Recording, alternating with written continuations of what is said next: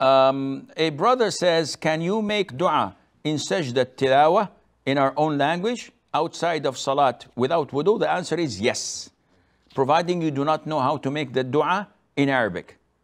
You do not require wudu to perform sajda tilawah, which is the prostration of reciting the Quran.